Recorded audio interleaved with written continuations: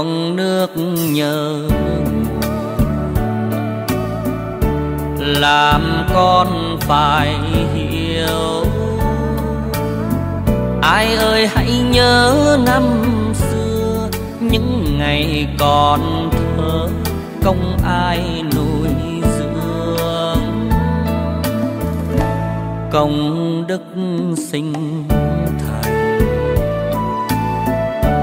người ơi đừng quên. Công cha như núi Thái Sơn, nghĩa mẹ như nước trong nguồn chảy ra. Người ơi làm người ở trên đời, nhớ công người sinh dưỡng, đó mới là hiến nhân. Vì đâu anh nên người tài ba, hãy nhớ công sinh thành. Vì ai mà có ta uống nước nhớ, làm con phải hiểu. Công cha như núi Thái Sơn, nghĩa mẹ như nước trong nguồn chảy ra.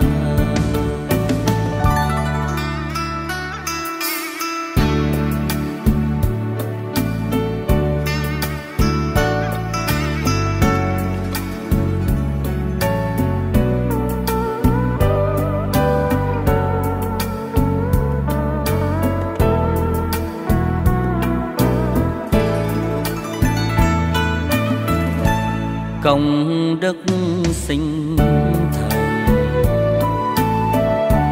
người ơi đừng quên. Công cha như núi Thái Sơn, nghĩa mẹ như nước trong nguồn chảy ra. Người ơi làm người ở trên đời, nhớ công người sinh dưỡng, đó mới là hiến nhân. Vì đâu anh nên người tài ba, hãy nhớ công sinh thành. Vì ai mà có ta uống nước nhớ, làm con phải hiểu. Công cha như núi Thái Sơn, nghĩa mẹ như nước trong nguồn chảy ra. Công cha như núi Thái Sơn, nghĩa mẹ như nước trong nguồn chảy ra. Công cha như núi Thái Sơn, nghĩa mẹ như nước trong nguồn chảy ra. Công cha như núi Thái Sơn, nghĩa mẹ như nước.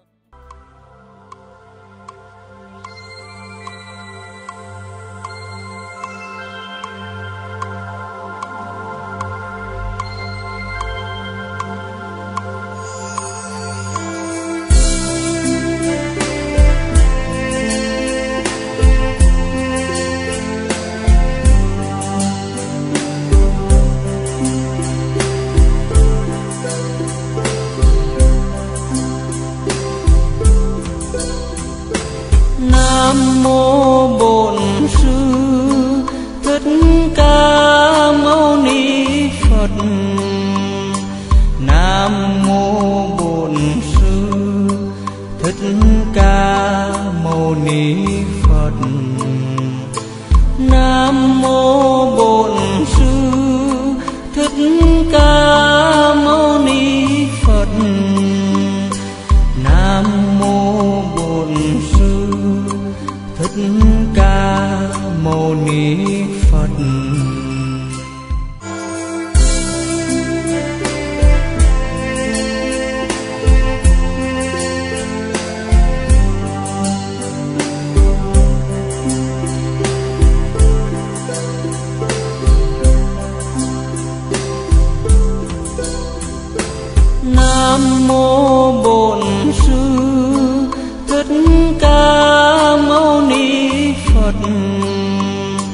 Nam mô Bổn Sư Thích Ca Mâu Ni Phật.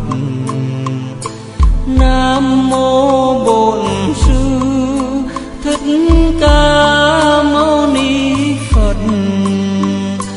Nam mô Bổn Sư Thích Ca Mâu Ni Phật.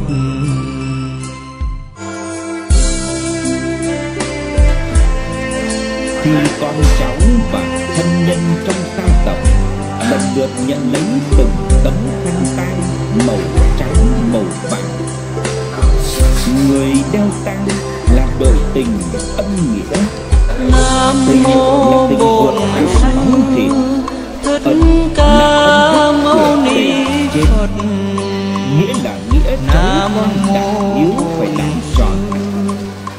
Những tấm khăn tang còn treo trên bàn thờ hay phủ bên linh cữu, đó là khăn tang của những người con, người cháu ở xa chưa kịp về chịu tang.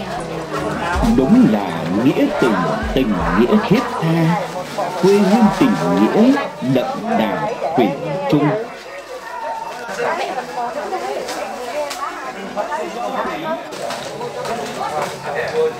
Mẹ ơi, mẹ có thấy chăng cháu con khăn trắng ngang đầu, trong nhà trắng toát một màu khăn tang.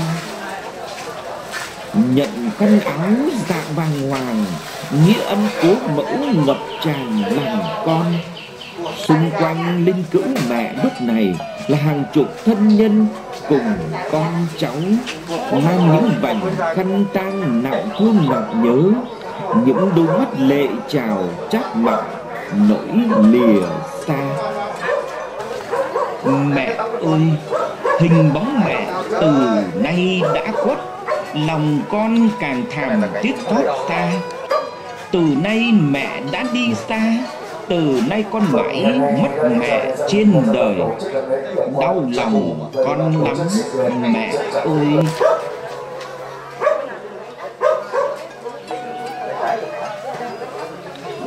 Từ lúc sinh thời cho đến tuổi cao, bà sống giản dị chân tình. Công tác xã hội, việc gia đình, bà đều chăm lo hoàn thành tốt trách nhiệm của mình.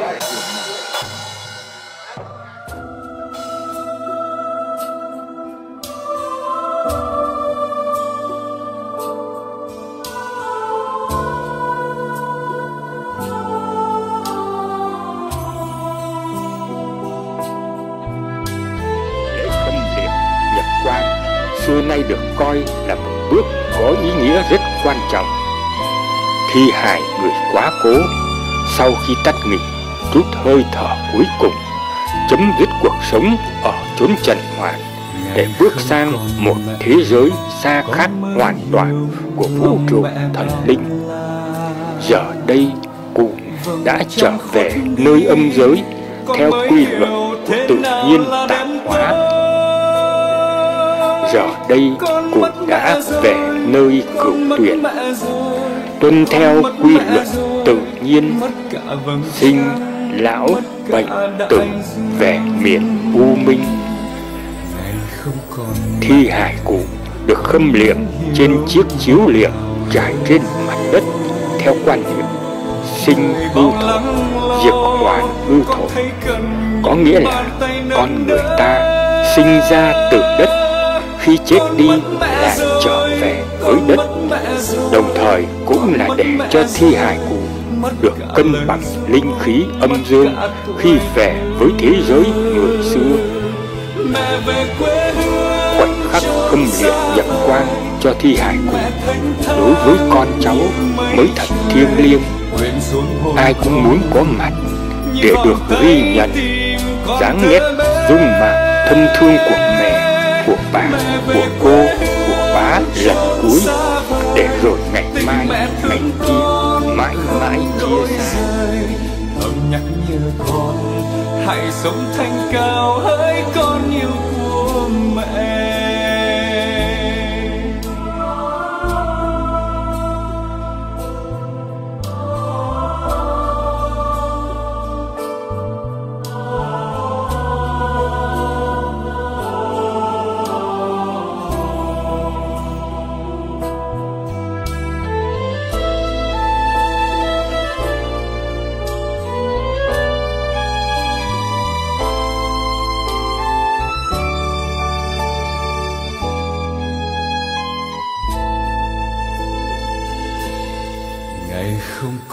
mẹ, con mới hiểu ngọt ngào lời ru. Đời bao lắng lo, con thấy cần những bàn tay nâng đỡ. Con mất mẹ rồi, con mất mẹ rồi, con mất mẹ rồi, mất cả lời ru, mất cả tuổi thơ. Mẹ về quê hương chốn xa vời, tình mẹ thênh thang như mây trời, quyện xuống hồn con như vòng tay tìm con thơ bé. Mẹ về quê hương chốn xa vời, tình mẹ thương con không đổi rời, thầm nhắc nhớ con hãy sống thanh cao hỡi con yêu của mẹ. Ngày không còn mẹ, con mới hiểu mẹ là dòng sông, chờ bao ước mong, mong tới ngày đưa thuyền con suối bên. Con mất mẹ rồi, con mất mẹ rồi, con mất mẹ rồi, mất cả dòng sông, mất cả chờ mong. Con mất mẹ rồi, con mất mẹ rồi, con mất mẹ rồi, mất cả vầng trăng, mất cả đại dương. Con mất mẹ rồi, con mất mẹ rồi, con mất mẹ rồi, mất cả lời ru, mất cả tuổi thơ.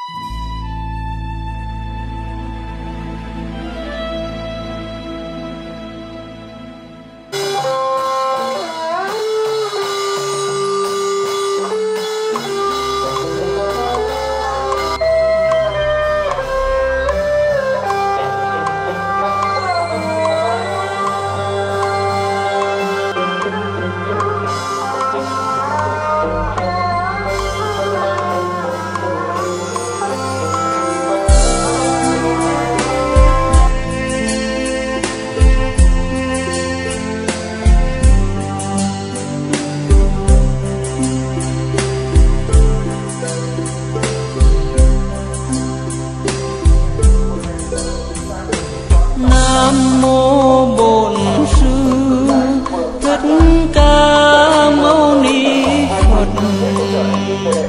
Nam mô Bổn Sư Thích Ca Mâu Ni Phật.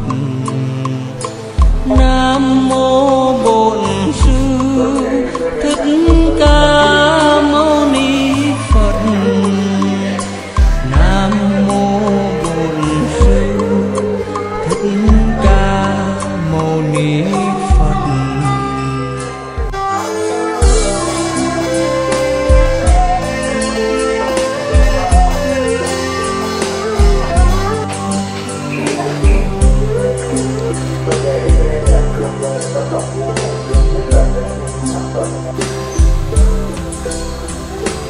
Nam mô Bổn Sư Thích Ca Mâu Ni Phật. Nam mô Bổn Sư Thích Ca Mâu Ni Phật. Nam mô Bổn Sư Thích Ca Mâu Ni Phật. Nam mô Bổn Sư Thích Ca Mâu Ni Phật.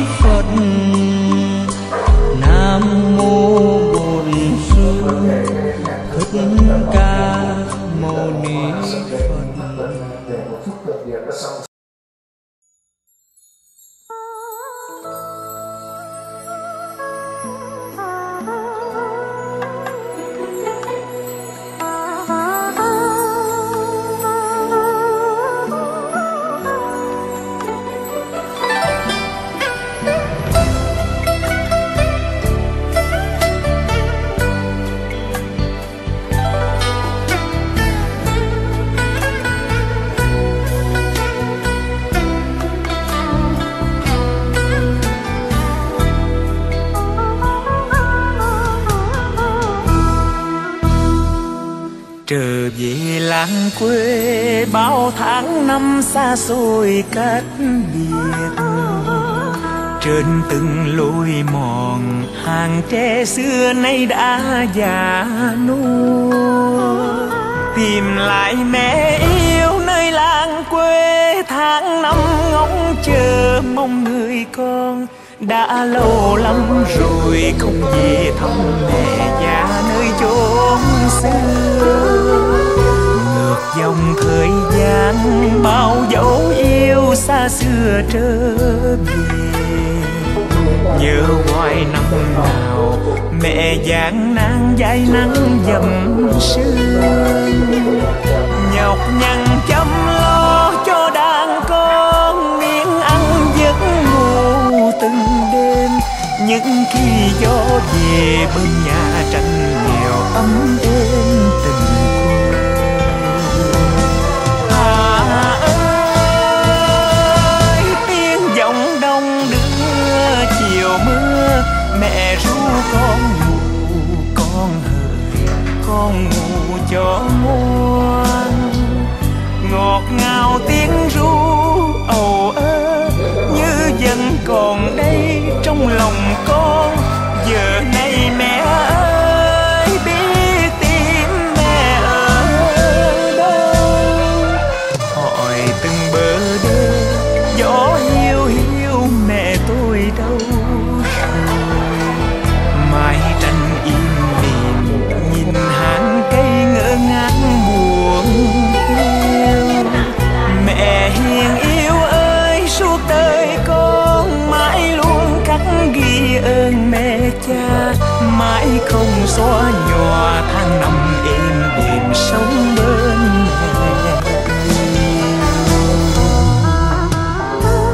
Bóng mẹ dạo ra lối ngõ quen,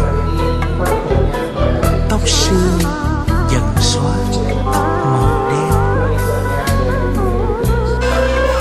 Nhớ con xa ngẩn ngơ kinh nguyện, khuya nối nhìn khuya một ngọn đèn.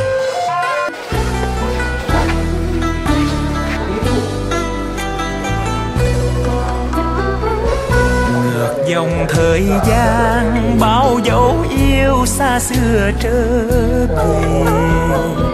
Nhớ hoài năm nào mẹ gian nan dãi nắng dầm sương. Nhọc nhằn chăm lo cho đàn con, miếng ăn giấc ngủ từng đêm. Những khi gió về bên nhà tranh nghèo ấm êm tình quê.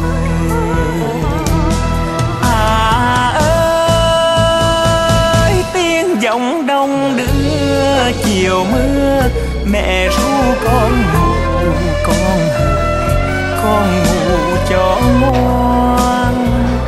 Ngọt ngào tiếng ru ầu ơ như vẫn còn đây trong lòng con. Giờ này mẹ ơi biết tìm mẹ ở đâu. Hỏi từng bờ đê gió hiu hiu mẹ tôi đâu rồi. Mái tranh im lìm nhìn hàng cây ngỡ ngác buồn hiu. Mẹ hiền yêu ơi suốt đời con mãi luôn khắc ghi ơn mẹ cha. Mãi không xóa nhòa tháng năm êm đềm sống bên mẹ yêu. Mẹ hiền yêu ơi suốt đời con mãi luôn khắc ghi ơn mẹ cha. Mãi không xóa nhòa tháng năm êm đềm sống bên mẹ yêu. Mẹ hiền yêu ơi suốt đời con mãi luôn khắc ghi ơn mẹ cha. Mãi không xóa nhòa tháng năm êm đềm sống bên mẹ.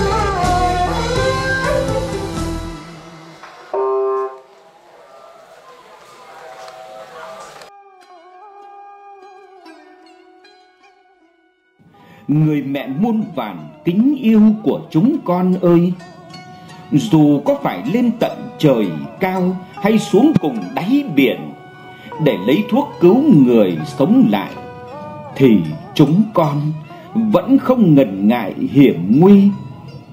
Nhưng than ôi, sinh có hạn, tử bất kỳ. Trên đời này ai mà cưỡng được mệnh trời.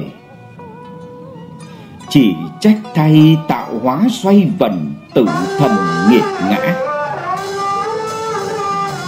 Cuộc đời mẹ bao phần vất vả, từ thuở Hàn Vi phải chắt chiu từng bát gạo củ khoai. Mẹ đã cùng cha tần tảo sớm khuya, nuôi nấng chúng con khôn lớn nên người. Chúng con hằng mong ước cha mẹ được thọ trường, cùng con cháu sum vầy gia thất, để phần nào bù đắp lại cái thời đói bát cơm ăn, thiếu manh áo mặc. Những con cháu ở xa chưa kịp về sum họp, chưa hưởng lạc đoàn viên, thì mẹ đã vội theo hầu tiên tổ. Những nén hương thơm lần lượt được dâng lên cung kính, gửi khói hương bay cho hồn người chứng giám tấm lòng gia tộc cháu con. Vâng, lời mẹ dạy chúng con xin ghi lòng tạc dạ. Sống làm người trước hết phải biết trồng cây đức, phải biết siêng chăm cho bền gốc tươi cành, phải giữ gìn nền nếp gia phong, trên dưới thuận hòa, gia đình hạnh phúc. Lời mẹ dạy là lời di chúc, chúng con xin nguyện để trong tim và sẽ sống cho linh hồn người thanh thản.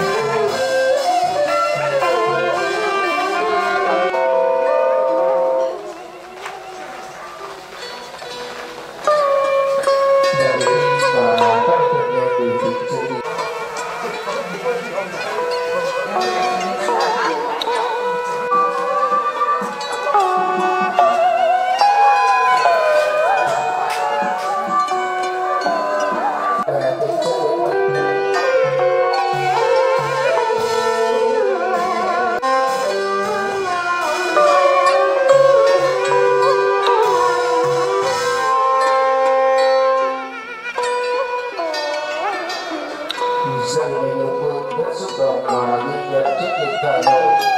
Đây sẽ là các đầu tiên về tình gia đình.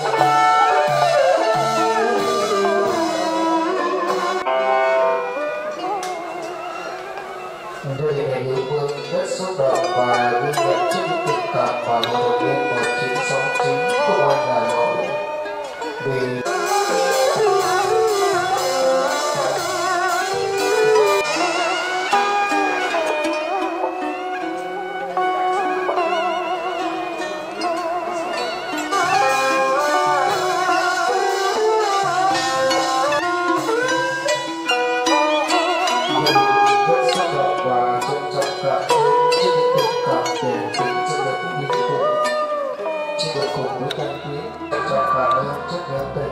và các công vật mà các bạn đã để phát đi thời gian để từ sự liên hệ cho một cùng thân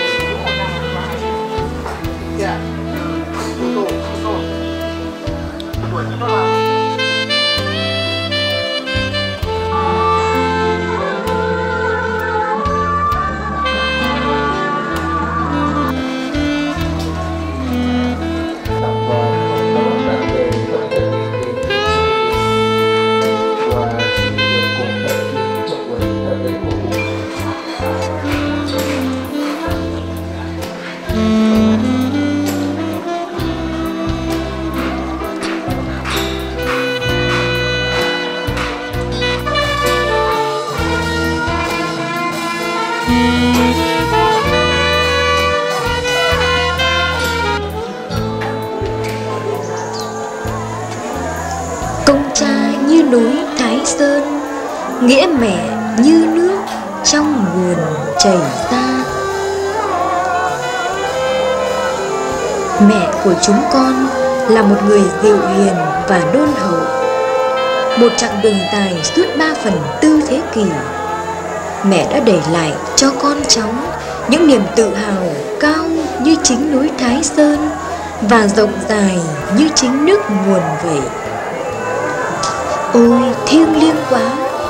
Các con về bên mẹ, các cháu về bên bà, bày tỏ lòng kính trọng bằng tấm lòng thương nhớ. Mẹ ơi, mẹ có nhớ không? Trong suốt chặng đường dài mẹ đã qua, chất chồng những vui buồn chăn trở.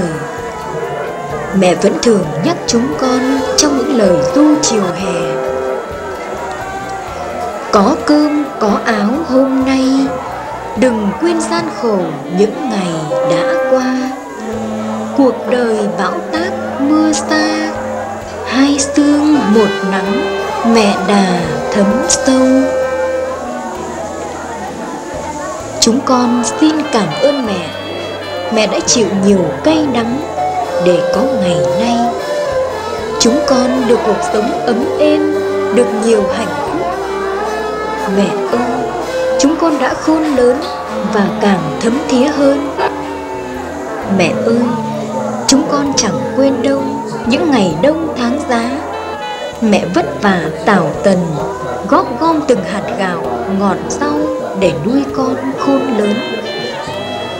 Cảm ơn mẹ, mẹ đã cho chúng con thực sự thành người. Mẹ ơi, mỗi năm 1 tuổi qua đi, mái đầu trắng tuyết bước đi lưng còng. Mẹ ơi, con tạc trong lòng, gian truân vất vả, mẹ đâu xá gì. Cha sinh, mẹ dưỡng, công lao dưỡng dục của mẹ không sao kể xiết. Hôm nay họp mặt ở đây, chúng con quỳ bên mẹ, muốn bày tỏ lòng biết ơn vô hạn với mẹ đã cho chúng con hôm nay và mai sau. Chúng con xin hứa với mẹ, dưới mái nhà này đây, khi không còn mẹ, chúng con sẽ gắng làm tất cả những ước vọng của mẹ và không để người đời chê trách. Việc nhớ đến công sinh thành để lo báo đáp là việc chúng con từng ngày từng giờ còn khiếm khuyết. Rất xót xa và ân hận cho mỗi người con chưa đến với mẹ kịp thời khi mẹ cần. Tấm lòng trời biển của mẹ hãy mở lòng nhân từ tha thứ cho chúng con. Mẹ ơi, chúng con xin hứa với mẹ rằng chúng con sẽ sống xứng đáng là người con của mẹ, và mẹ sẽ là người mẹ bất tử của chúng con. Cuộc đời mẹ thấm gió sương, để mãi mãi là vị hương ngọt ngào. Công này ví tựa non cao, ơn này ví tựa vì sao trên trời. 9 tháng 10 ngày mang nặng đè đầu, nơi khô con nằm cho ướt mẹ lăn. Bao tháng ngày nuôi con vất vả, cả cuộc đời dẫm nắng phơi sương, thân hao gầy nhìn mẹ xót thương. Nước mắt bao giờ chảy ngược người ơi, mong con nên người lòng mẹ được vơi. Xin ông trời ban cho phước lành, con dạy khờ đức lớn khôn nhanh, thân nhau mòn lòng mẹ thương con.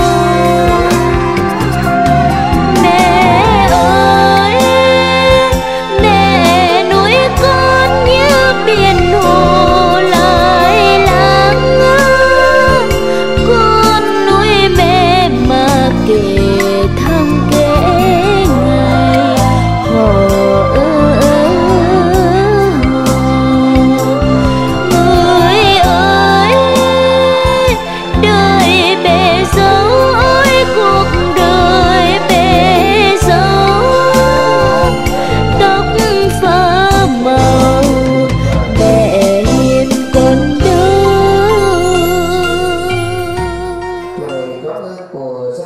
Gần 100 năm suốt cuộc đời, mừng mẹ vẫn khỏe, vẫn tươi vui. Chỉ qua giờ phút mẹ lâm bệnh, mẹ đã mau chân biến cuộc đời. Con tưởng mẹ chưa đến mệnh nào, đời người xem tựa giấc chim bao. Mẹ ơi, mẹ đã không còn nữa, để lại cháu con phút nghẹt ngào. Nhớ mẹ, nhớ lại những năm xưa, như tuổi thanh xuân mới độ nào.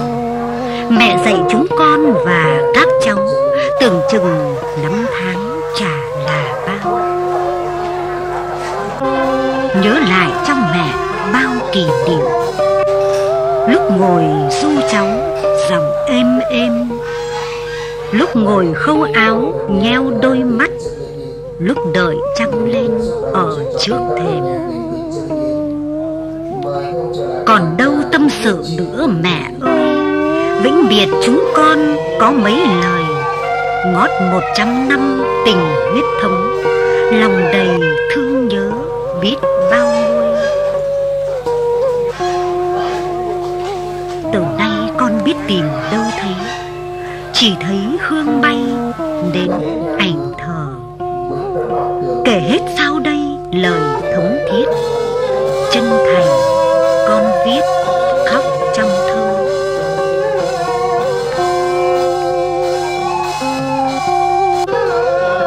Kể cả những cái hôm nay tự tay mình làm ra, những cái mai sau mỗi chúng ta để lại cho đời hoa tươi trái ngọt. Cuộc sống ấm êm hạnh phúc hôm nay đều của mẹ ban cho con. Công cha như núi Thái Sơn, nghĩa mẹ như nước trong nguồn chảy ra. Mẹ của chúng con là một người dịu hiền và đôn hậu. Vóc dáng của mẹ mới đẹp làm sao. Mẹ của tôi, tóc mẹ đã nhuộm màu sương, nuôi đàn con nay đã không lớn rồi mẹ càng lo.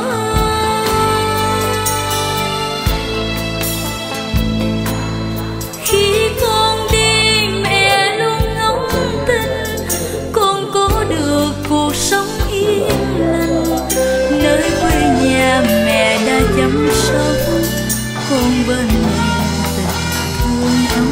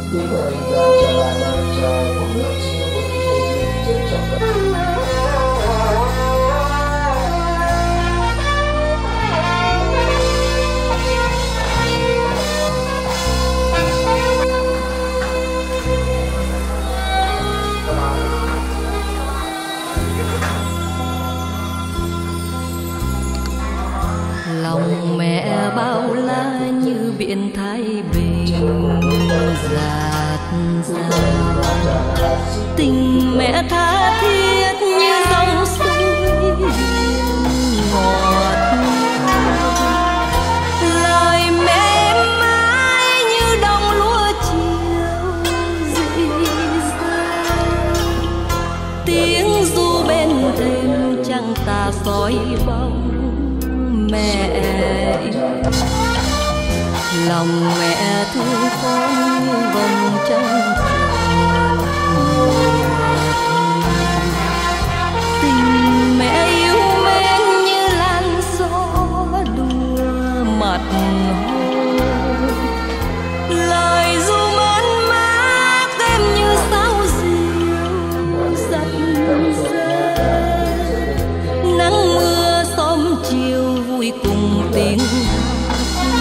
trẻ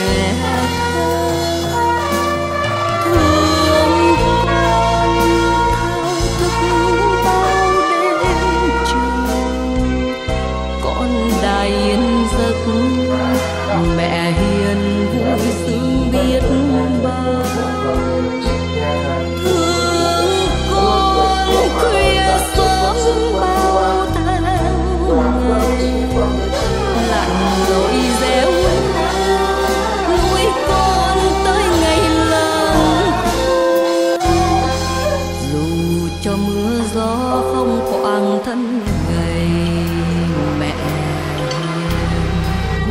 một sương hai nắng cho bạc mái đầu buồn phiền ngày đêm xóm tối vui cùng con nhỏ một niềm tiếng ru êm đêm mẹ hiền nằm ấm chiến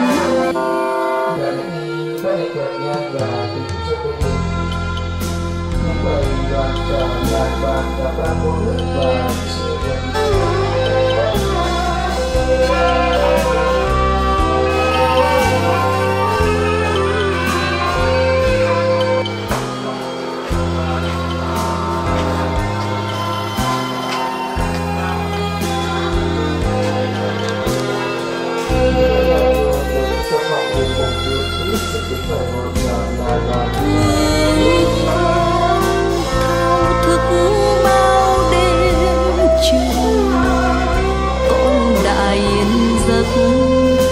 mẹ hiền vui sướng biết bao thương con khuya sớm bao tháng ngày lặn lội réo lên nuôi con tới ngày lớn khôn dù cho mưa gió không quàng thân gầy mẹ một sương hai nắng cho bạc mái đầu buồn phiền ngày đêm xóm tối vui cùng con nhỏ một niềm tiếng ru êm đêm mẹ hiền nằm than chiến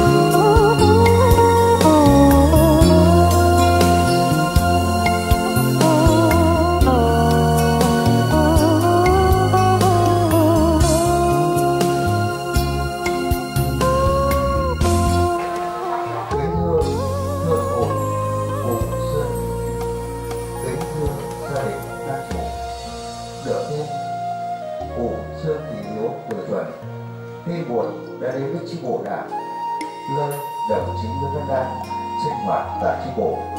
Chi bộ có sửa vòng hoa, ghé hương, để dân hương, tế hiến và chia buồn đến đoàn thể sát ứng.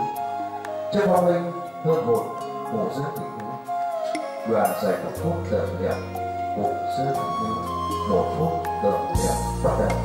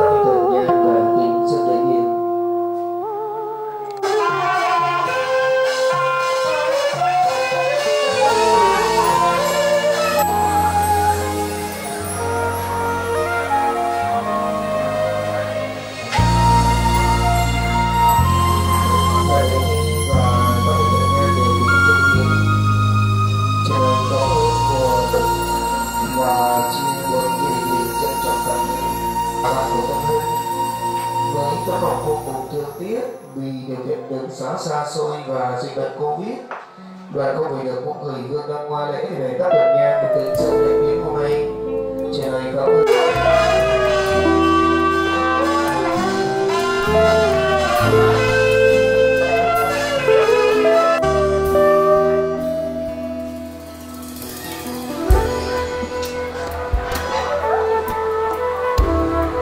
Đoàn đề nghị và các tượng nhang để tượng trưng ý lời và chồng đại đoàn và ta uống nước chia.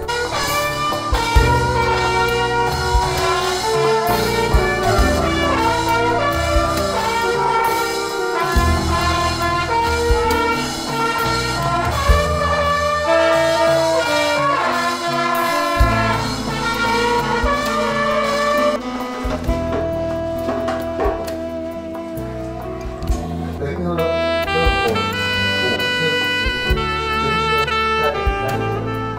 được thêm của cửa trần và chúng tôi thay mặt cán bộ và nhân dân, một viên hồ giáo chức, một người cao tuổi, hồ chữ thập đỏ, chi hội khối sở không dân vọng hoa lẽ hương đầy dân hương kính quý và chia buồn đến đoàn thể gian ngoan một phủ đơn vị chưa mong lên hương hồ phủ dương hữu đoàn dành một phút tưởng niệm một phút tưởng niệm bắt đầu.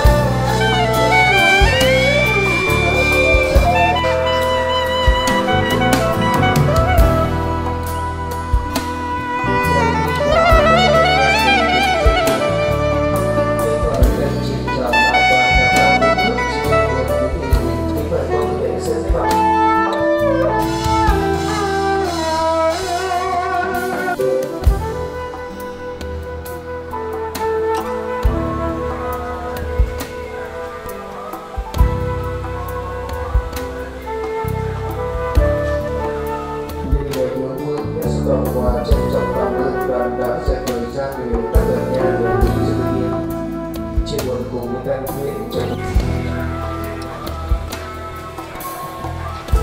Một người yêu nhau.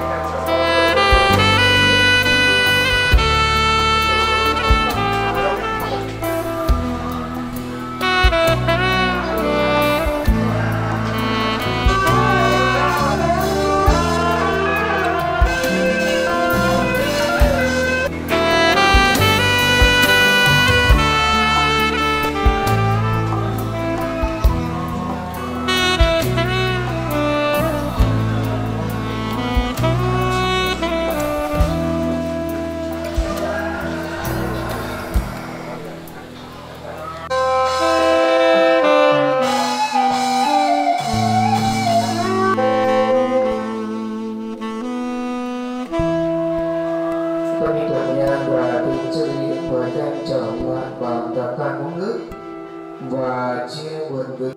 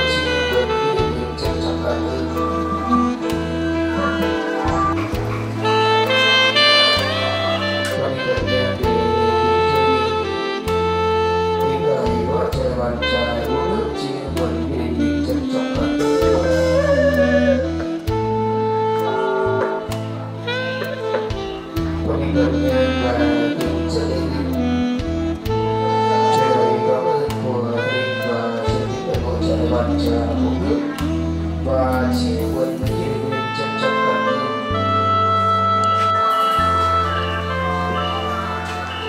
Quay cờ nhà về tình dư hiền,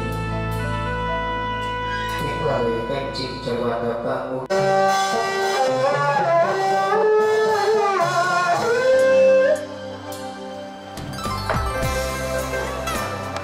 Chia buồn với mình, với người nhớ sự trân trọng vậy.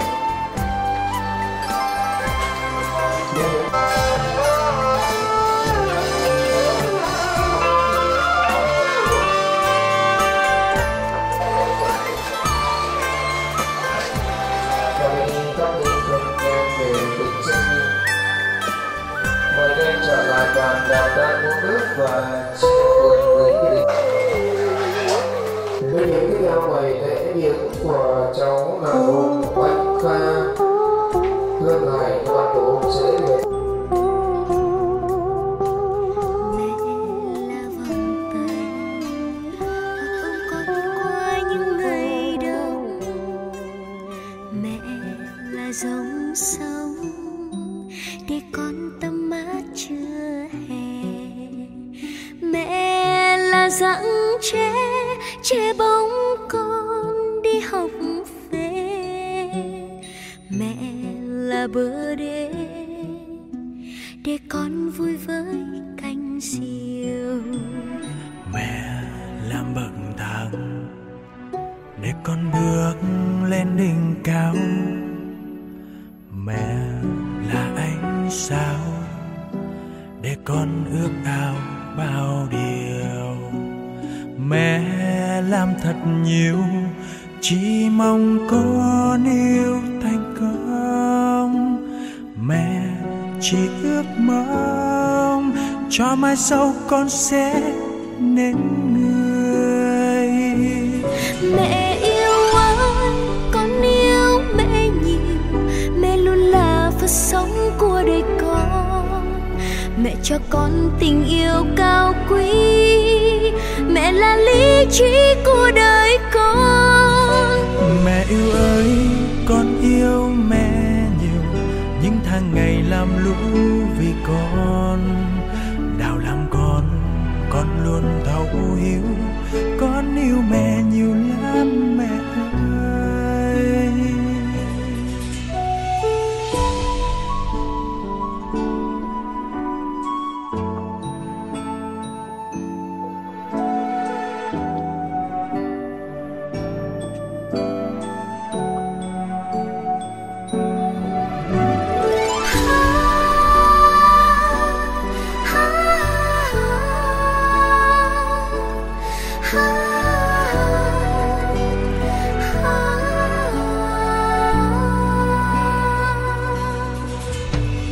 Mẹ làm bậc thang để con bước lên đỉnh cao, Mẹ là ánh sao để con ước ao bao điều, mẹ làm thật nhiều chỉ mong con yêu thành công, mẹ chỉ ước mong cho mai sau con sẽ nên người.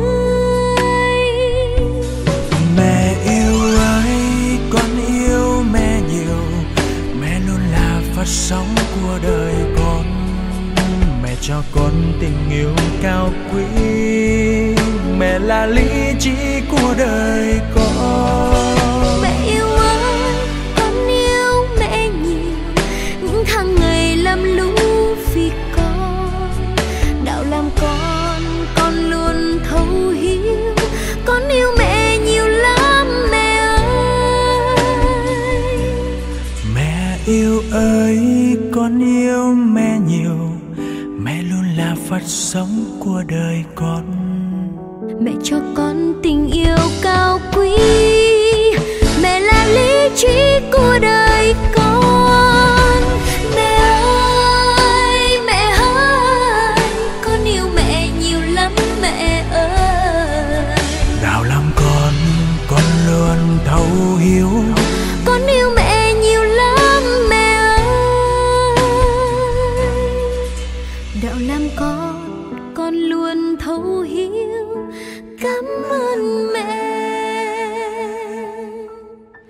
cho con cuộc đời.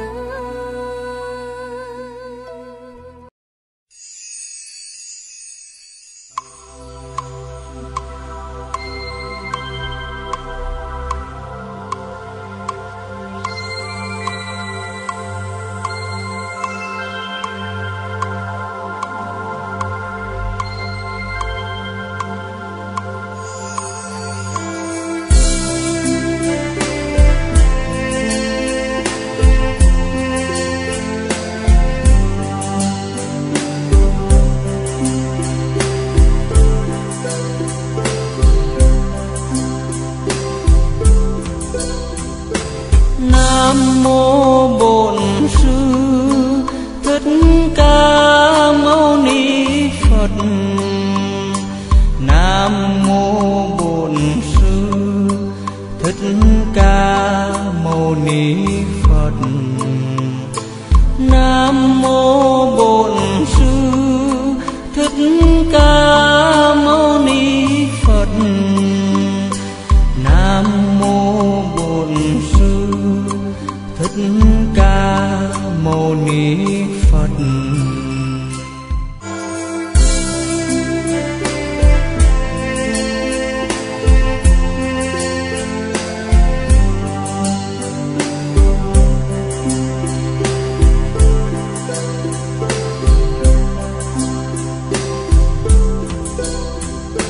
Nam mô Bổn Sư Thích Ca Mâu Ni Phật.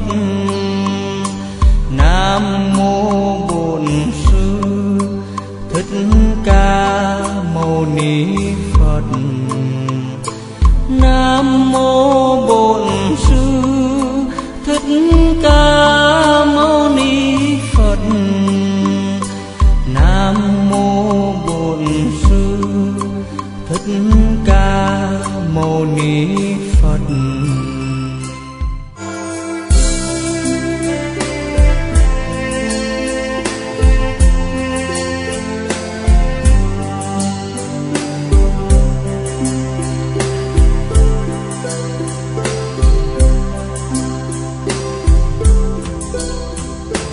Nam mô Bổn Sư Thích Ca Mâu Ni Phật. Nam mô Bổn Sư Thích Ca Mâu Ni Phật.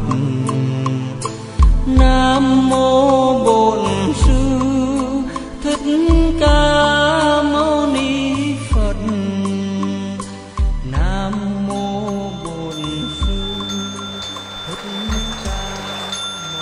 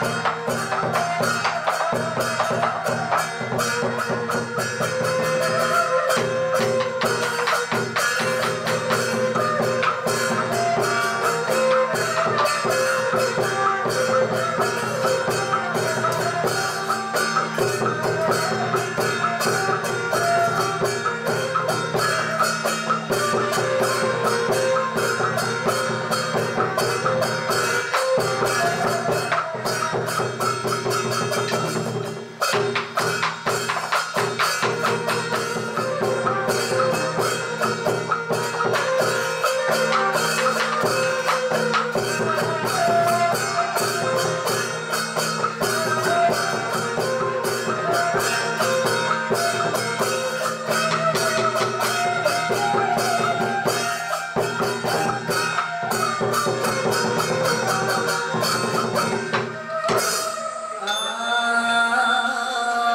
chủ kiền thành đỉnh lễ Phật thánh sứ giả ngũ ba.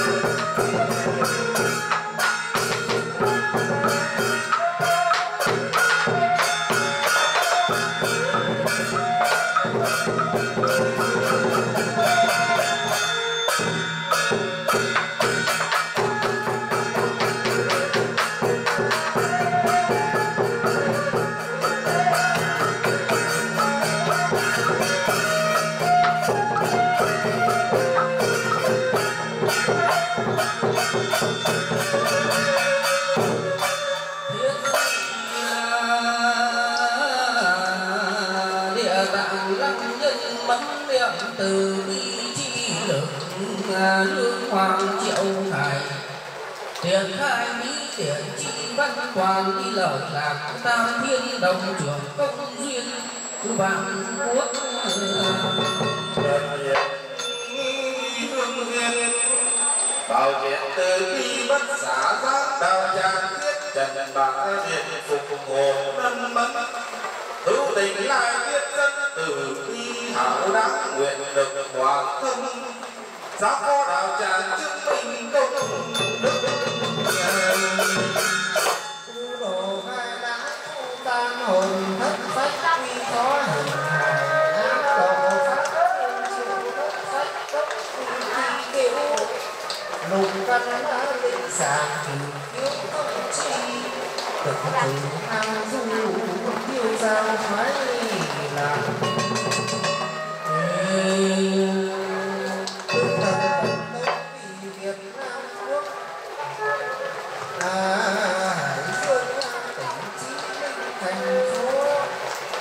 sao đỏ phường quân dân cư những biết xuân đột ra sớm tập lực hiệu ý ra sứ phục Phật thánh cúng tràn xuất thiên biến lễ tuần bất cận điện phục hồn độ vong thỉnh Phật biết định đi tây an táng tử âm siêu dương thánh quân lợi sầu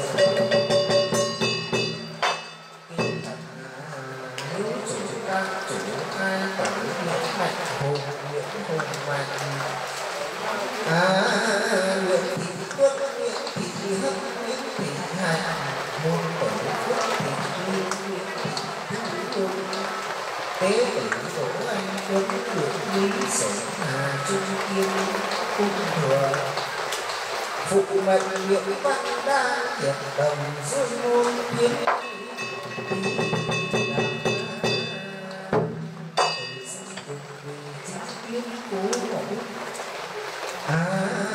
cố mẫu dương định hiệp như hiệp nhưng mệnh sinh như tuyển sinh đương được hợp thời tu sinh hưởng họ kỳ đất thập tứ quế đại hạ nhân lần nghiêm chính nguyện tập thất nhật thân thời thọ ái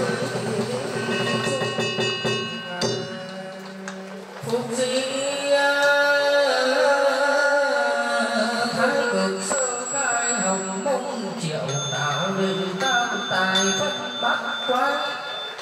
thiên địa chi bài đi vị phương ngũ điện tứ cố chế thập can âm dương chi lập đồ ý ngẫu hữu khi hoa nhi sinh vạn vận do biến hình các lập nhân gian vạn quốc linh thời luận thánh hiền chi thiện giáo cử nguyên minh lộ thượng thần lực chi quân y cai vị nhật kim thời đức y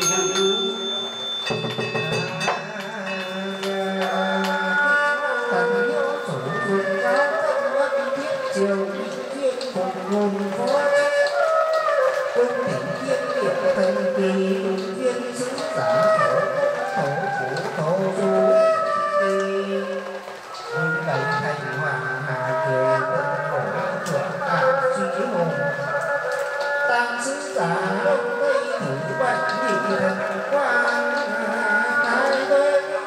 cùng tào táo ra môn thừa hộ ý nhất thiết tê đế tào lương sắc sắc tuyên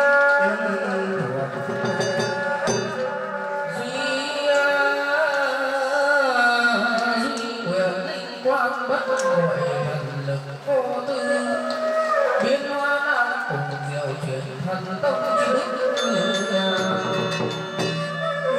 phá sắc còn duy tế đồ chi nhân cả tiền chữ xứ già cung cấp đạo nam tiếp triệu vong hồn hà dương đi nhất vị chân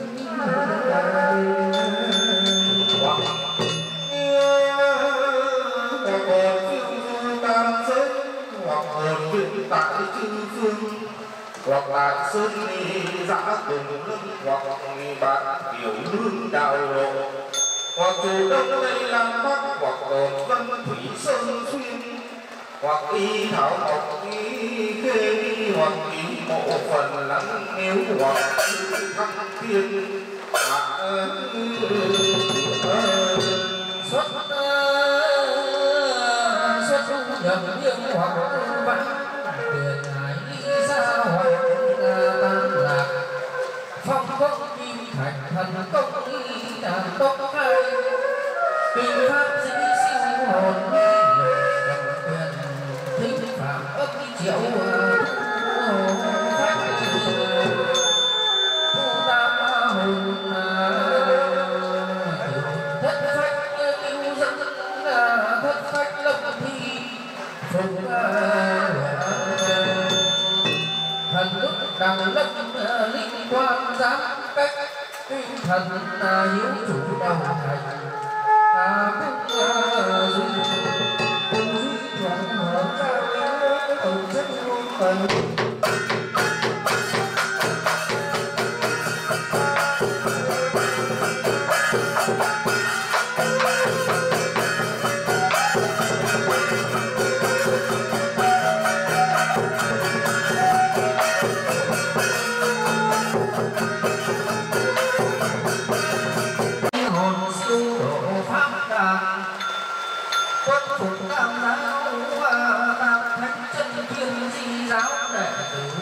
gia trì phụ hành pháp sự cẩn tấu kỳ tiền tam quốc hải sư tỉnh trí linh thành phố sao đỏ phường cùng quân khu dân cư người biết xuân đầu ra số tập một kiểu ý ra sức một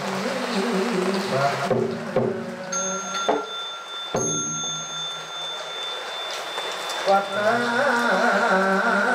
Phật anh yên cũng hóa vàng kim thần trai chủ ai ra tẩy nguyện mạnh hồn nguyện hồn mạnh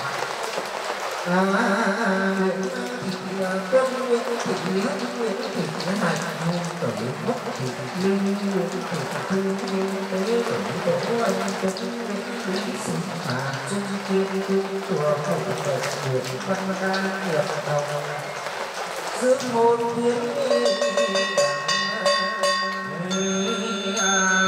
từ sự phục về chính tiến có bóng dương thị hiếu hiệu như hiền chân linh nguyên mệnh sinh kỳ xỉu liên ương nguyện nhật thời tục sinh hưởng thọ kỳ thất thập tứ tuế đại hạn nhân dần liên chính nguyện thập thất nhật thân thời thọ trung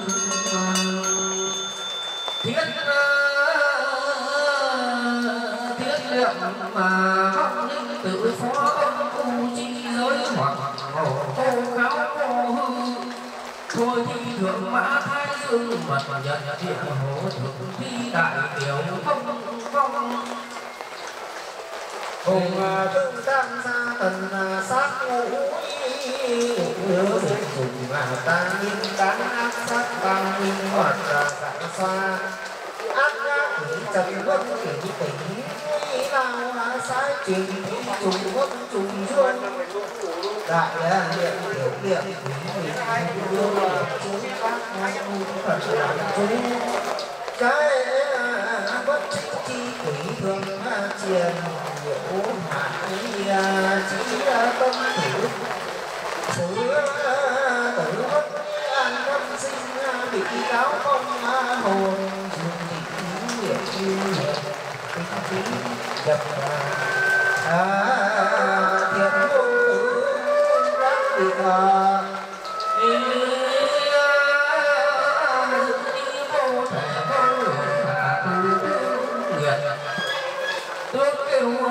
sinh đức tội của ăn trưởng ra chùa thách chủ quán vật đi khổ vẻ vong hồn thu trù đẳng trúc dài lắm chi chủ chi ganh chi căn thuận giả tồn hữu chi giả tuyển tu chi hiệp giả hiệp ước đẳng trung quan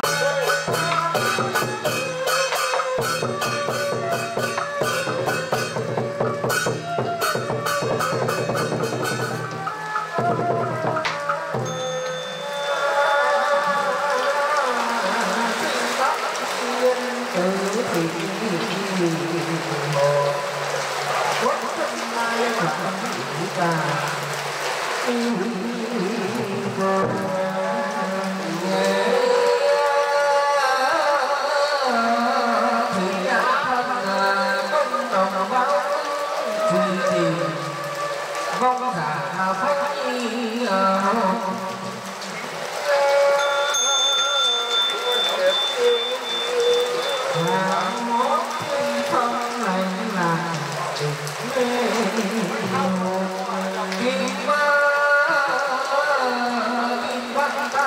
chiều nay xuất cả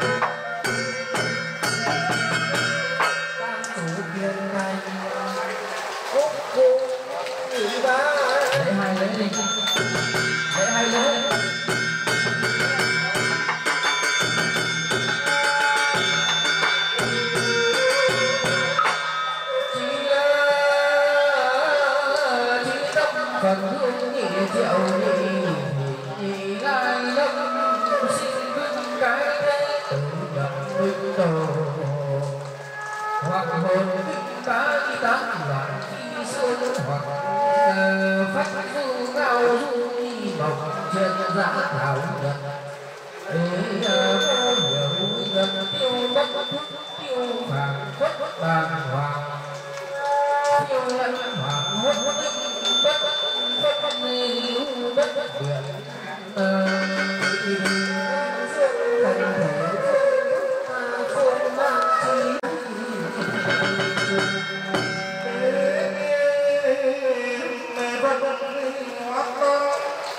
tâm nguyện viên minh để thất khách tam hồn cấp quý thi thứ tiên dân tam hồn cấp khách quý tất nhập hình ngài sáng linh tốc lai bảnh tư tốc chi sắc thân hoàn cụ hình thể an toàn duy nguyện giang có hòa duyên xuất minh hiện nghi ứng ta hồn thất khách công linh sinh hiển giang có hòa xuất minh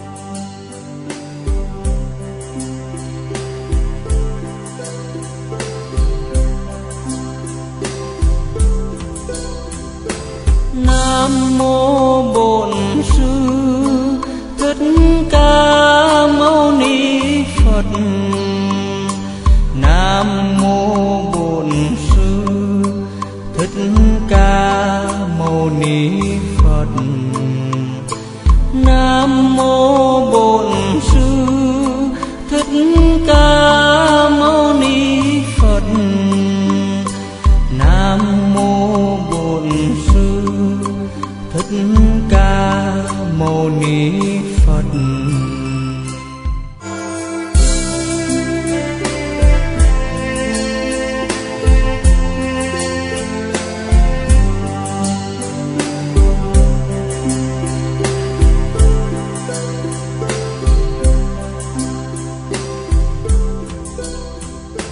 Nam mô Bổn Sư Thích Ca. Con cháu xa gần trong cái giây phút miền sinh tử, chị em chúng tôi có đôi lòng thân mẹ.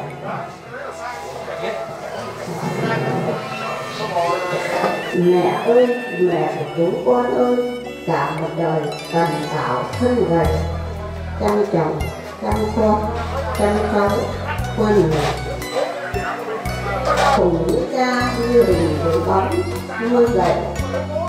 nuôi dạy cháu Văn, cùng cha như bóng với hình, nuôi con dạy cháu Văn Minh với đời. 74 tuổi chưa được hưởng lộc trời, ôi thôi mẹ đã xa rồi cháu con. Ơn châu nghĩa nặng là đây, làm con chữ hiếu đi đầu, công cha nghĩa mẹ khắc sâu trọn đời. Mẹ ơi, mẹ của chúng con, hành trang đói ghét mẹ lên đường. Các cụ quay về chẳng vẫn thương, thanh thản mẹ đi trong lặng lẽ, u sầu kẻ thờ ngập đau thương.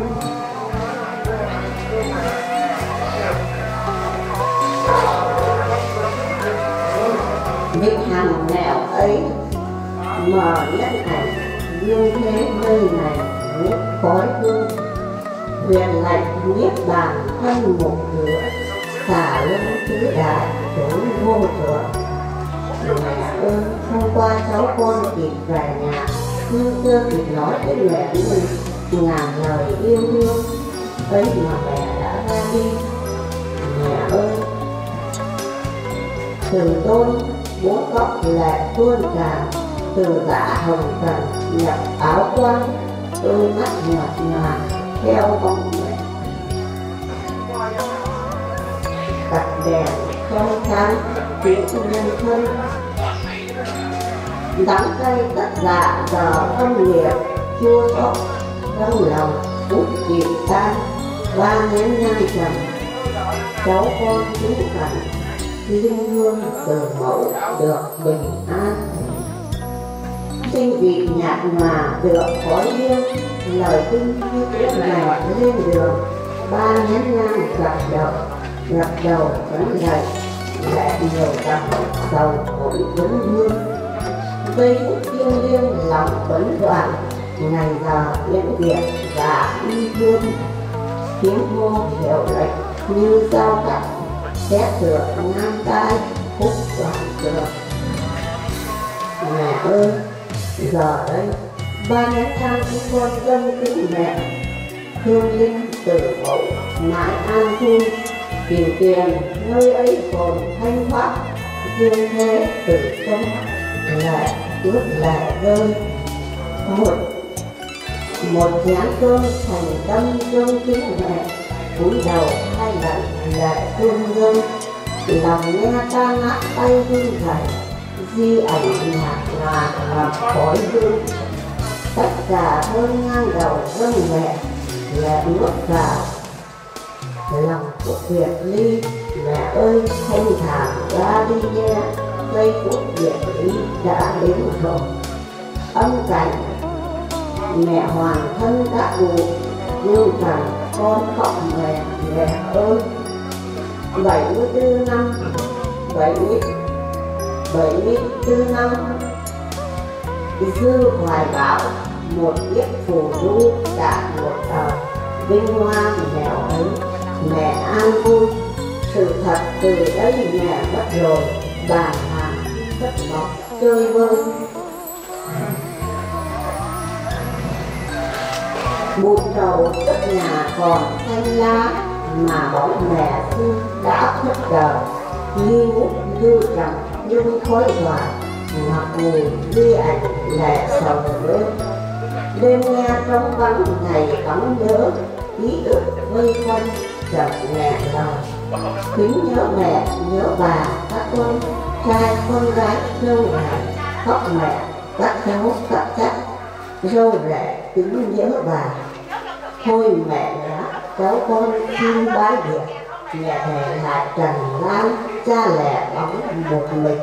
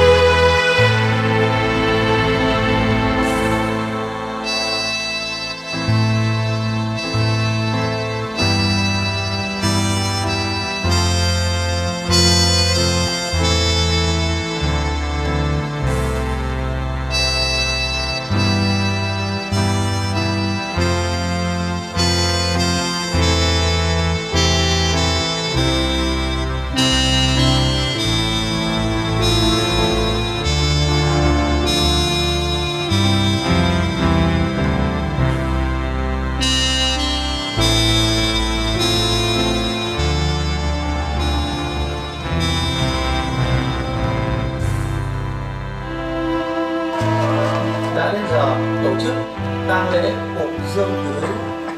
Thay mặt ban tổ chức, xin kính mời các cụ, các ông, các bà cùng toàn thể nhân dân, thân nhân tăng quyến xích lại cổng tang để ban tổ chức bắt đầu làm việc.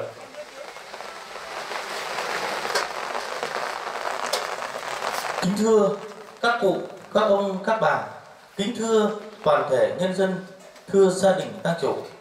Chính quyền, các đoàn thể chính trị xã hội khu dân cư Hùng Vương nhận được tin cụ Nguyễn Thị Hữu sinh năm 1949, quê quán xã An Lạc, huyện Chí Linh, tỉnh Hải Dương, hiện thường trú tại số nhà 76, tổ nhân dân số 7, khu dân cư Hùng Vương, phường Sa Đỏ, thành phố Chí Linh, tỉnh Hải Dương. Sau một thời gian lâm bệnh, đã được thầy thuốc, gia đình, con cháu tận tình chăm sóc, cứu chữa, sau vì tuổi cao bệnh trọng, cụ đã trút hơi thở cuối cùng vào hồi 16 giờ 37 phút ngày 17 tháng 2 năm 2022, tức ngày 17 tháng 1 năm Nhâm Thìn, Nhâm Dần. Cụ hưởng thọ 74 tuổi. Hôm nay, ngày 19 tháng 2 năm 2022, khu dân cư Hùng Vương đã thành lập ban tang lễ của chiếc xin trân trọng kính mời ông Đỗ Mạnh Hưng, trưởng ban lễ tang lên đọc lời hiếu của ban tổ chức. Xin kính mời ông. Cộng hòa xã hội chủ nghĩa Việt Nam, độc lập, tự do, hạnh phúc. Lời điếu của ban tổ chức lễ tang khu dân cư Hùng Vương. Kính thưa hương hồn cụ Dương Thị Hữu, kính thưa các quý vị đại biểu cơ quan ban ngành đoàn thể trong và ngoài khu dân cư, kính thưa các quý khách gần xa, bà con khối phố, các gia đình thông gia, họ mạc thân quyến của gia đình cùng toàn thể nhân dân. Trong không khí chào mừng 92 năm ngày thành lập Đảng Cộng sản Việt Nam và đón Tết Nguyên đán Xuân Nhâm Dần năm 2022 để đảm bảo thiết thực, hiệu quả, an toàn, tiết kiệm, lành mạnh, gắn với thực hiện nhiệm vụ, thực hiện các phong trào chống dịch bệnh Covid-19 trong bình thường mới thì các tổ chức, cơ quan, ban ngành, đoàn thể và nhân dân trong và ngoài khu dân cư nhận được tin. Cụ Dương Thị Hiếu sinh năm 1949, quê quán An Lạc, Chí Linh, Hải Dương, thường trú tại số nhà 76, huyện Viết Xuân, khu dân cư Hùng Vương, phường Sao Đỏ, thành phố Chí Linh, tỉnh Hải Dương. Người công dân tri thức, người đồng nghiệp của hội giáo chức, người hội viên của hội nông dân, người hội viên của người cao tuổi, hội viên của người phụ nữ, hội viên chữ thập đỏ của khu dân cư, và làm người vợ, người mẹ, người bà, người cụ, nhân hậu, độ lượng, bao dung, vô cùng đáng kính của gia đình họ tộc đã qua đời. Đây là một sự mất mát vô cùng to lớn với gia đình, họ hàng, nội ngoại, các gia đình thông gia, các tổ chức hội đoàn thể, bạn bè thân hữu, bà con khối phố cùng toàn thể nhân dân Tần Sa. Kính thưa các quý vị đại biểu, thưa toàn thể nhân dân, cụ Dương Thị Hiếu sinh năm 1949. Sau những năm tháng lâm bệnh, cụ đã được gia đình, con cháu cùng các y bác sĩ đã tận tình cứu chữa thuốc thang, họ hàng nội ngoại, các gia đình thông gia, các tổ chức hội, đoàn thể, bạn bè thân hữu, bà con phối phố thăm hỏi động viên, mong cụ mau khỏi bệnh. Nhưng do sức yếu, bệnh trọng, cụ Dương Thị Hiếu đã vĩnh biệt chúng ta ra đi về với tổ tiên từ trần hồi 16 giờ 37 phút ngày 17 tháng 2 năm 2022, tức ngày 17 tháng Giêng năm Nhâm Dần, tại nhà riêng số 67, huyện Viết Xuân, khu dân cư Hùng Vương. Cụ Dương Thị Hiếu hưởng thọ 74 tuổi. Hôm nay, ngày 19 tháng 2 năm 2022, tại gia đình Hiếu chủ, trong niềm xúc động và tiếc thương vô hạn, ban tổ chức lễ tang khu dân cư Hùng Vương cùng các tổ chức hội đoàn thể, bà con khối phố và gia đình tổ chức trọng thể lễ truy điệu và tiến đưa cụ Dương Thị Hiếu về nơi an nghỉ vĩnh hằng. Trong buổi tang lễ hôm nay, đại diện cho chi bộ đảng, chính quyền, các tổ chức hội đoàn thể khu dân cư xin được gửi lời chia buồn tới gia đình họ tộc của cụ Dương Thị Hiếu, lời thăm hỏi chân tình, lời chia buồn thống thiết và sâu sắc nhất trước sự mất đi người thân yêu nhất, không gì có thể bù đắp được. Kính thưa các quý vị đại biểu, thưa toàn thể nhân dân, cụ Dương Thị Hiếu sinh năm 1949 tại An Lạc, Chí Linh, Hải Dương, một vùng quê thần nông. Cụ đã được gia đình chăm sóc nuôi dưỡng ăn học. Bản thân cụ hiếu học, đã theo học ngành sư phạm. Năm 1971, cụ đã tốt nghiệp ngành sư phạm, ra trường và nhận công tác giáo viên trường tiểu học xã Bắc An. Trong những năm tháng công tác giảng dạy tại trường tiểu học Bắc An, bản thân cụ là giáo viên dạy giỏi xuất sắc và là chiến sĩ thi đua. Đến năm 1985, cụ được chuyển công tác về giảng dạy tại trường tiểu học Sao Đỏ, Chí Linh, Hải Dương. Cả cuộc đời của cụ đã cống hiến cho sự nghiệp giáo dục. Cụ Dương Thị Hiếu đã được Bộ Giáo dục và Đào tạo tặng thưởng huy chương vì sự nghiệp giáo dục và nhiều phần thưởng cao quý khác. Đến năm 2006, cụ đã được nhà nước cho nghỉ hưu. Về với khu dân cư, cụ lại hăng hái tham gia vào các phong trào của các hội đoàn thể để xây dựng và phát triển khu dân cư. Về đời tư của cụ Dương Thị Hiếu, cụ xây dựng gia đình cùng cụ nhà, sinh dưỡng được 5 người con, 3 gái 2 trai. Trong gia đình, cụ là người vợ hiền hòa, người mẹ bao dung. Cụ tần tảo sớm khuya, lao động sản xuất, nuôi dạy con cái, tạo dựng gia đình hạnh phúc, xây dựng quê hương. Các con của cụ cũng đã trưởng thành, đều đã có gia đình hạnh phúc, hiện đang công tác tại các cơ quan công an, quân đội, giáo viên và công nhân, bảo vệ và phát triển đất nước. Và rất vinh dự, cụ có người chồng và 4 người con là đảng viên Đảng Cộng sản Việt Nam. Cụ đã có được 12 cháu nội ngoại và 3 chắc. Các cháu của cụ đều chăm ngoan, là những đoàn viên, đội viên ưu tú trong nhà trường. Dù sinh sống ở nơi đâu, các con, các cháu của cụ đều chấp hành tốt chủ trương đường lối của Đảng và pháp luật của nhà nước, tích cực tham gia đóng góp xây dựng địa phương và khu dân cư. Kính thưa các quý vị đại biểu, thưa toàn thể nhân dân, thưa gia đình tang quyến, từ buổi đầu tham gia công tác cho đến khi vĩnh biệt chúng ta, cụ Dương Thị Hiếu luôn nêu cao tấm gương vì sự nghiệp giáo dục cao quý. Cụ đã dành tình cảm quý trọng, tình nghĩa với đồng nghiệp và dành biết bao nhiêu tình cảm yêu thương chiều mến cho gia đình họ tộc, bà con khối phố, bạn bè thân hữu. Cụ mất đi, kể từ đây gia tộc của cụ mãi mãi mất đi người thân yêu ruột thịt. Chồng mất đi người vợ, các con, các cháu, các chất của cụ mất đi người mẹ, người bà, người cụ thân thương hiền hòa, độ lượng bao dung. Bà con xóm phố mất đi người hàng xóm thân thương. Các tổ chức hội đoàn thể mất đi người đồng nghiệp, người hội viên lão thành. Khu dân cư và xã hội mất đi một người công dân tốt. Kính thưa hương hồn cụ Dương Thị Hiếu, chỉ còn ít phút nữa thôi là cụ vốn mây tựa gió nhẹ gót lên đường về với tổ tiên. Vẫn biết đó là quy luật của tạo hóa, nhưng do bệnh trọng sức yếu. Qua sự việc này, ban tổ chức lễ tang khu dân cư Hùng Vương mong gia đình sớm vượt qua mất mát đau thương trước sự mất đi người thân yêu nhất để sớm ổn định cuộc sống, và cầu chúc cho cụ Dương Thị Hiếu được siêu sinh thoát hóa, siêu sinh tịnh độ, được mát mẻ bản an, lơi suối vàng, an giấc ngàn thu. Và ban tổ chức lễ tang xin chân thành cảm ơn các quý vị đại biểu, các cơ quan, ban ngành đoàn thể cùng toàn thể nhân dân trong và ngoài khu dân cư đã bớt chút thời giờ vàng ngọc, đã có mặt hôm nay để dự lễ truy điệu và tiễn đưa cụ Dương Thị Hiếu về nơi an nghỉ vĩnh hằng. Vĩnh biệt cụ Dương Thị Hiếu, ban tổ chức lễ tang kính đề nghị các quý vị đại biểu cùng toàn thể nhân dân dành 1 phút tưởng niệm cụ Dương Thị Hiếu. 1 phút tưởng niệm bắt đầu.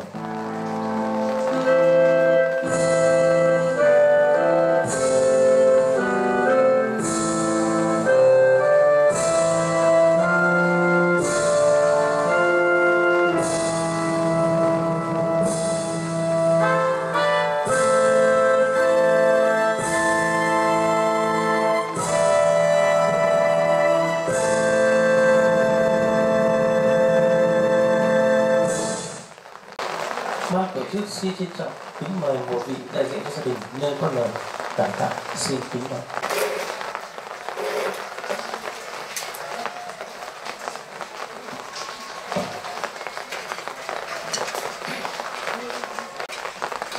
Kính thưa các đồng chí lãnh đạo, đại diện các cơ quan, chính quyền, đoàn thể. Kính thưa các cụ, các ông, các bà, các bác, các cô, chú, anh chị em, bạn bè, xóm giềng và thân bằng cố hữu gần xa của gia đình chúng tôi. Tôi, Nguyễn Mạnh Hùng, là con trai trưởng của gia đình. Trước hết, thay mặt cho toàn thể gia tang, cho con, cháu, anh em chúng tôi xin được nguyên mình cảm tạ tấm lòng phân lưu đầy thành kính của quý vị và nhân dân. Mẹ chúng tôi, bà Dương Thị Hữu, sinh năm 1949. Sau một thời gian chống chọi với bệnh tật hiểm nghèo, con cháu đã hết lòng chăm lo, phụng dưỡng, được các bác sĩ tận tình, tận tâm giúp đỡ, điều trị cho mẹ tôi. Nhưng do tuổi cao, bệnh nặng đã không qua khỏi. Đó là sự mất mát quá lớn, không gì bù đắp nổi đối với gia đình chúng tôi. Kính thưa toàn thể bà con nhân dân, 20 năm tuổi trẻ và hơn 50 năm làm vợ của cha tôi, là mẹ của 5 người con, bà của 12 cháu, ba chắc, mẹ tôi luôn là tấm gương sáng mẫu mực về lòng nhân nghĩa để con cháu noi theo, và chúng tôi luôn tự hào được làm con của mẹ. Mẹ là người bạn lớn, bình dị mộc mạc, dịu hiền với bà con lối xóm, với đồng nghiệp của mẹ trong những năm mẹ còn công tác. Hôm nay đây, mẹ về nơi thiên cổ, nơi linh thiêng suối vàng. Các con, cháu chắc ở nhiều vùng miền của đất nước đã trở về nơi cha mẹ gây dựng, nơi mẹ cho chúng tôi nên vóc, nên hình, nơi mẹ đã nuôi lớn và dạy dỗ chúng tôi trở thành những công dân có ích cho xã hội. Mẹ ơi, nơi suối vàng, mẹ yên tâm an nghỉ. Chúng con đều là những giọt máu, khúc ruột già của mẹ. Dù có lúc dạ, lúc khôn, trước linh tiếng của mẹ, chúng con một lòng xin hứa sẽ thực hiện lời mẹ dặn. Các con trước lúc lâm chung sẽ yêu thương, đoàn kết, đùm bọc lẫn nhau, sẽ là điểm tựa cho cha lúc tuổi già sức yếu và phát huy truyền thống nhân nghĩa của gia đình. Mẹ ơi, dẫu rằng đôi ngả chia ly, chúng con ghi nhớ ngàn lời mẹ khuyên, sống cho tốt đẹp ở đời, về sau có thác người người nhớ thương. Kính thưa các đồng chí lãnh đạo, đại diện cơ quan chính quyền, các ban ngành đoàn thể, kính thưa các cụ, các ông, các bà, các bác, các cô chú, anh chị em, bạn bè xóm giềng, thân bằng cố hữu gần xa của gia đình chúng tôi. Sự giúp đỡ, chia sẻ, động viên kịp thời của tất cả mọi người khi biết mẹ tôi lâm bệnh. Các cơ quan ban ngành nơi anh chị em chúng tôi công tác đã tạo điều kiện về thời gian để anh chị em chúng tôi có điều kiện chăm sóc mẹ được nhiều hơn, chính là nguồn động viên hỗ trợ anh chị em chúng tôi được báo hiếu cho mẹ. Chúng tôi mãi mãi trân trọng, ghi nhớ và biết ơn các quý vị. Mẹ tôi trước khi ra đi, mẹ cũng nở được nụ cười bình an và ấm áp. Một lần nữa thay mặt gia đình, anh em, con cháu chúng tôi xin được gửi lời cảm ơn sâu sắc đến tất cả các ban ngành, đoàn thể và nhân dân khu dân cư Hùng Vương. Trong lúc tang gia bối rối, có điều gì sơ suất, gia đình xin được lượng thứ. Thực hiện di nguyện của mẹ tôi, trước khi qua đời, mẹ muốn được về lại quê nhà tại Nghĩa Trang Nhân dân, phường An Lạc, thành phố Chí Linh là nơi an nghỉ cuối cùng. Sau khi đưa mẹ tôi về nơi an nghỉ, chúng tôi xin có lời mời tất cả bà con nhân dân, những người đến dự, cúng viếng, chia buồn và tiến đưa mẹ tôi quay trở về gia đình, quay trở về gia tang, uống nước sơ trầu để chúng tôi được thể hiện lòng biết ơn đối với tất cả những sự giúp đỡ tận tình của quý vị trong suốt thời gian qua, để mẹ chúng tôi được mỉm cười mãn nguyện nơi trên suối. Một lần nữa, gia đình xin chân thành cảm ơn. Thay mặt gia tang trưởng nam Nguyễn Mạnh Hậu, tôi xin hết. Kính thưa các cụ, công, các bà, các bạn bè gần xa, quan trọng, tôi là đồng của bà Dương Thị. Bà hiện ra đi, tôi xin thắp một nén hương cuối cùng nữa.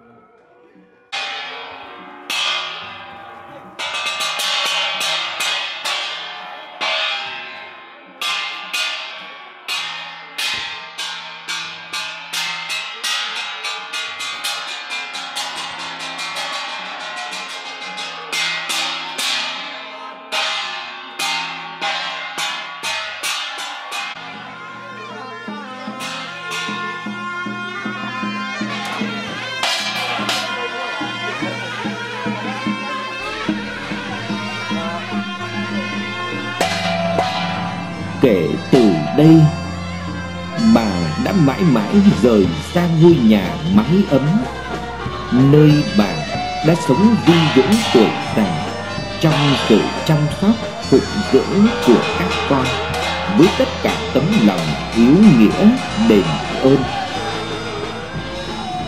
Xe đưa bà tới non tiên cảnh Phật, dẫn hồn về với đất Tây Phương.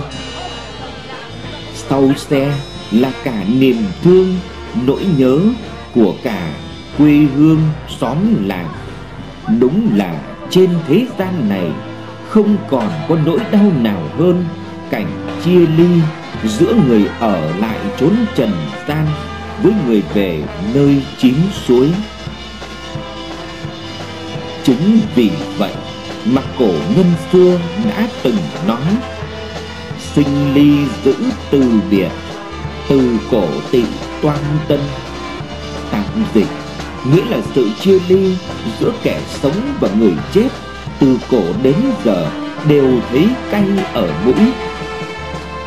Ngày nay một bậc vĩ nhân của nước ta cũng có câu: đành rằng sự mất còn là luật chung của tạo hóa, nhưng gặp lúc sinh ly tử biệt thì khó mà ngăn nổi nỗi xót thương.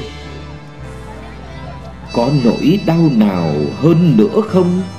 Đầu xanh đầu bạc quặn trong lòng, ra đi người để bao thương tiếc, nước mắt trào đau chảy vào trong.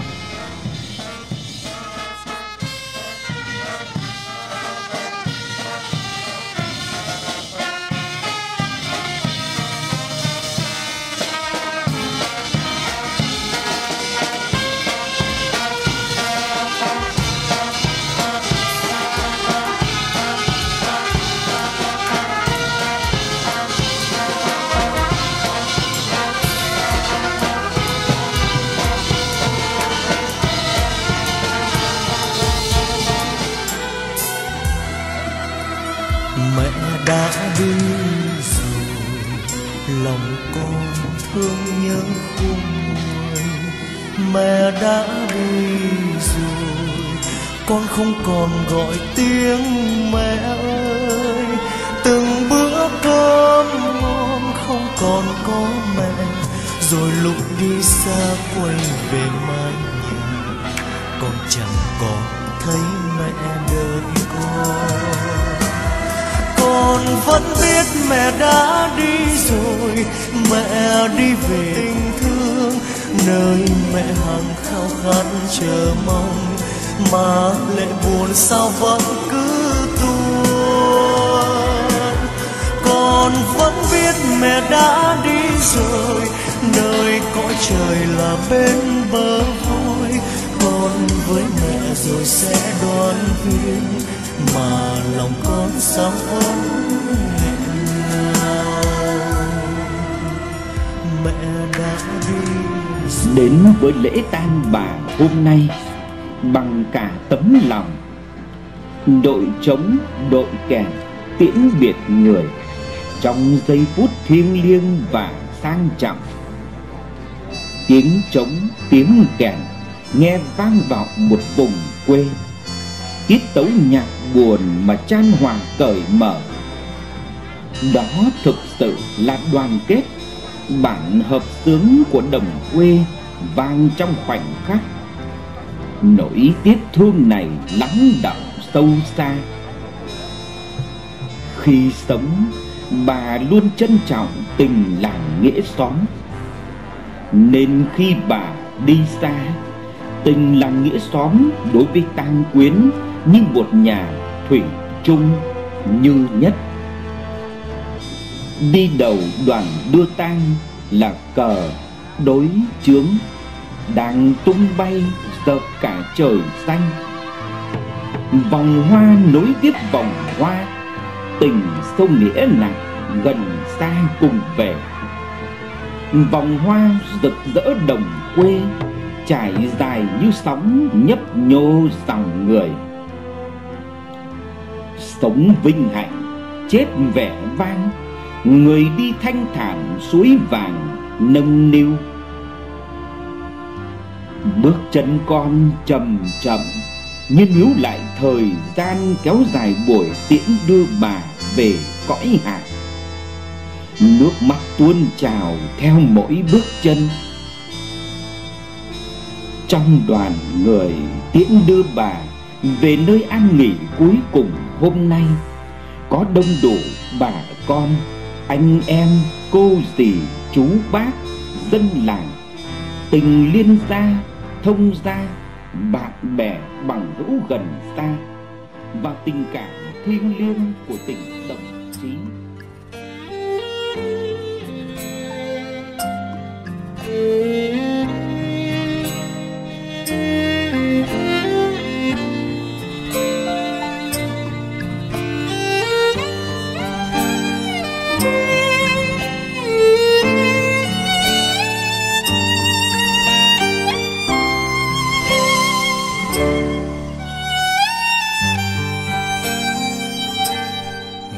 Không còn mẹ, con mới hiểu lòng mẹ bao la.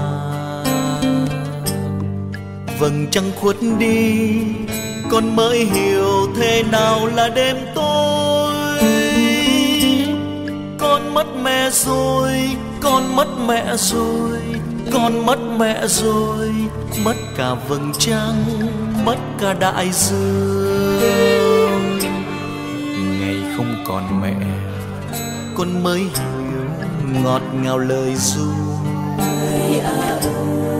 Đời bao lắng lo, con thấy cần nhưng bàn tay nâng đỡ. Con mất mẹ rồi, con mất mẹ rồi, con mất mẹ rồi, mất cả lời ru, mất cả tuổi thơ. Mẹ về quê hương chốn xa vời, tình mẹ thanh thang như mây trời.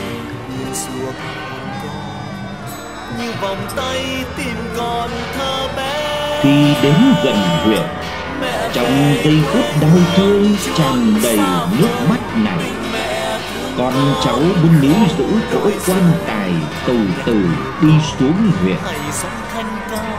Thiên thu vĩnh biệt là đây, ơn trời cao lồng lộng, ơn đất dày thẳm sâu. Sống nhờ đất, chết lại về với đất, bởi có tình người làm ăn chân phận.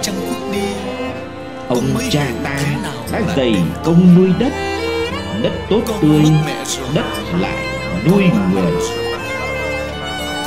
Đúng là người với đất là bạn đời muôn thuở, và đất nước này cũng trải qua bao cuộc thăng trầm lịch sử.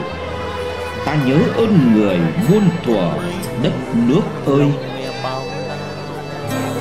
Đây nắm đất quê nhà, con cháu đắp lên phần mộ, chúc người yên giấc mộng thu. Nghìn thu thơm thảo đất nước làng quê hương. Ôi cái chết đã gieo mầm sự sống, người hóa thân vào đất quê hương, cho hoa trái bốn mùa hương thơm vị ngọt, cho đồng quê bát ngát mùa vàng. Ôi đau đớn lòng con, mẹ đã về thẳm sâu lòng đất. Con ở miền trần chạnh lòng thương nhớ, âm dương cách nào bỗng chốc nghìn thu trong một phút. Nhìn qua đống đất rạc dầu dầu, trời đất xa vời đã dành 3 thước định trăm năm. Cả đến ân tình lòng bỡ ngỡ, vời trong 9 tầng mây phủ 3 thước đất đẹp. Cảnh tình lai láng thương nhớ thảm thương, thế là mẹ đã về nơi tiên thất. Âm dương ly biệt muôn lòng xót xa, vắng mẹ già cảnh nhà lạnh lẽo, còn thấy đâu trên nẻo đường quen. Sớm hôm tối lửa tắt đèn, còn đâu bóng dáng thân quen mẹ về. Thế là hết mẹ đi mãi, công đức dày để lại cháu con. Ơn người ví tựa Thái Sơn, cho dù bể cạn con còn đi sâu. Mẹ ơi, con tìm mẹ tìm đâu thấy nữa, cảnh chia ly muôn thuở lòng đau. Xa người con nhớ mãi câu tình thân nghĩa tử, trước sau khôn cùng. Vĩnh biệt người tình chung khôn sẻ, già đi vui con trẻ đau lòng. Tình sâu bể cả khôn đăng, thương người con cháu muôn dòng lệ rơi. Nghìn lần lạy mẹ, mẹ ơi, chúng con mong mẹ ngập cười ngàn thu.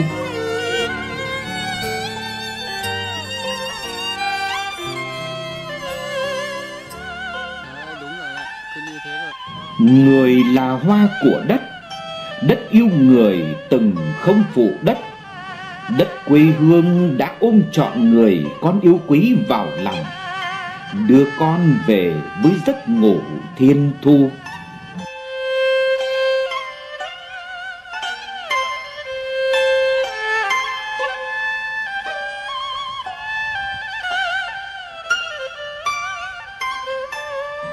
Mẹ ơi, mẹ suốt một đời vất vả, sống hết lòng vì nhân nghĩa yêu thương. Vì chúng con mẹ thức trắng đêm trường, vì nội ngoại mẹ hy sinh tất cả. Mẹ ơi, sao mẹ đi vội vã, để lại lòng con bao nỗi đớn đau. Mẹ ơi, lòng chúng con đau như xé, đâu ngỡ rằng vạn dặm cách xa. Con những mong được phụng dưỡng tuổi già, bù cho cha mẹ những gian lao vất vả. Mẹ ơi, sao mẹ đi vội vã, hãy dừng chân và dìu dắt con thêm. Giờ thương đau cao ngất 9 tầng mây, còn cách biệt đâu nhìn thấy bóng mẹ. Mẹ ơi, mẹ đi là nhường hết, chẳng hưởng gì phúc lộc điền viên. Đối với con công đức chưa báo đền, con sẽ cố làm vui lòng cha mẹ. Mẹ ơi, tuổi của chúng con còn trẻ, sống dại khờ chưa hiểu hết nỗi nông sâu. Nếu khi xưa chót làm mẹ buồn giàu, ngàn lạy mẹ hãy rộng lòng lượng thứ.